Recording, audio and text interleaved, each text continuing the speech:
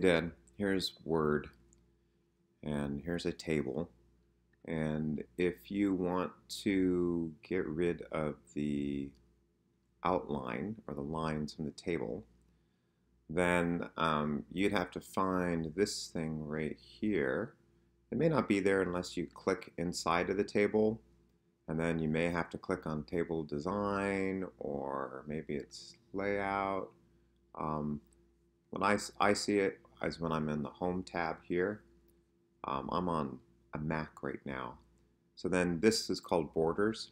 And if you click the arrow next to it, it brings down a whole bunch of options for how you can add lines within your table.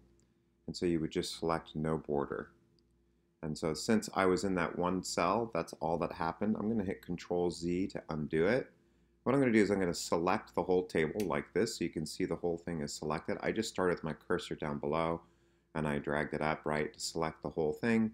Then I went to here, I'm going to click that arrow, go down to no border, and boom, all the borders are gone. They're still there, you just can't see them, so you can do whatever you want with the table. So like example, if I mouse over right here, you can still see that the cursor turns into those double arrows so that I can still drag the border even though you don't see it, right? So it's still there.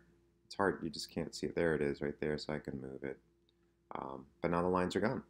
All right, hopefully that helps you.